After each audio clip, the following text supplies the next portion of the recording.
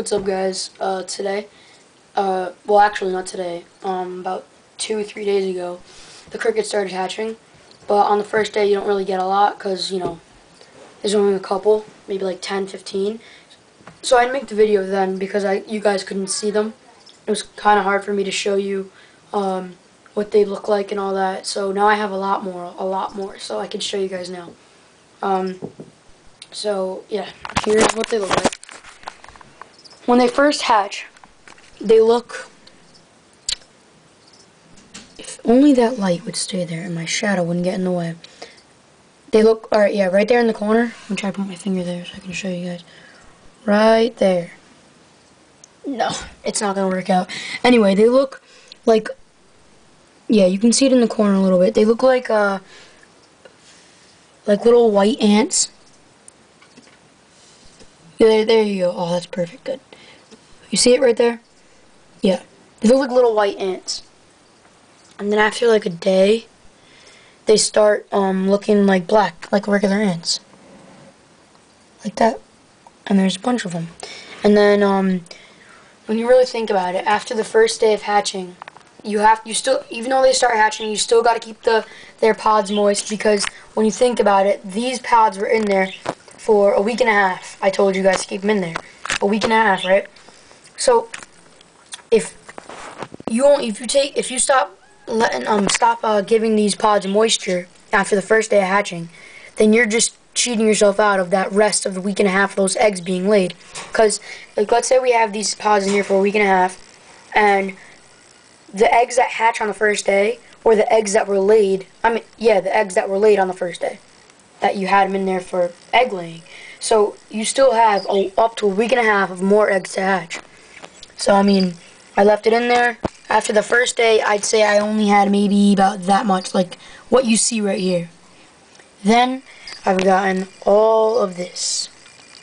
There's tons. There's over, I tried to count. It doesn't look like it at all.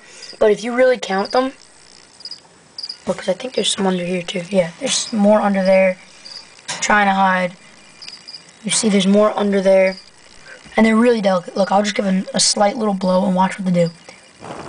They go flying everywhere. And there's more under here. They're all over the place. They're all under all the pods. They're everywhere.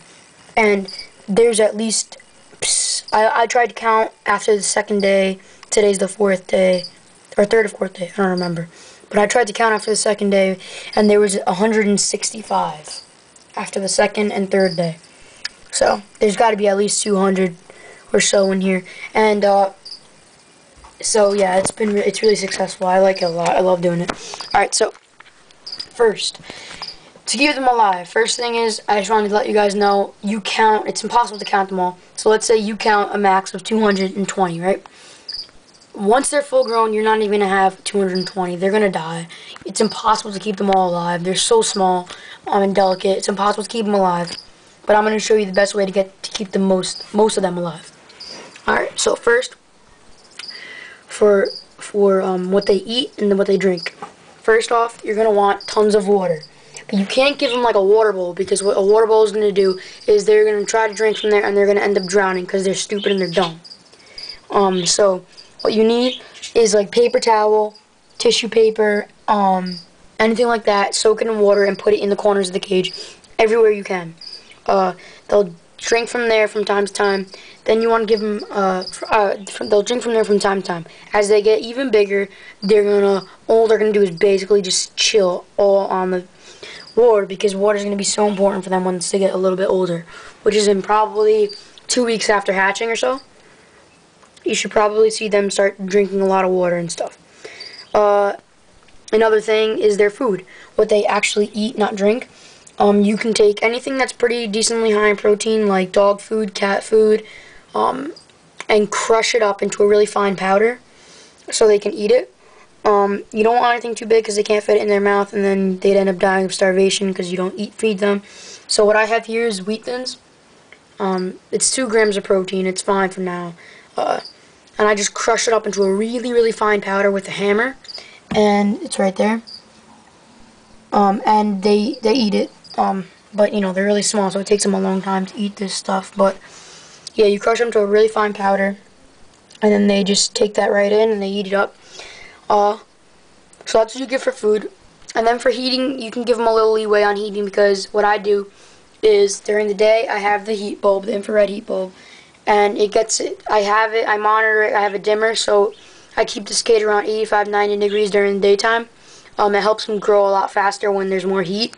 So it's not mandatory, but it does help them grow faster, as opposed to maybe getting them to feeding size in a month, as opposed to a month and a half, 2 months. So why not, you know, keep the heat in there. So yeah, I keep the heat around 85, 90, helps them grow faster. And then at nighttime, I take the heat bulb off because I got to give it to him, keep his cage around 80 degrees. And that's fine, I mean, because when they're in the wild, there's a natural drop at nighttime.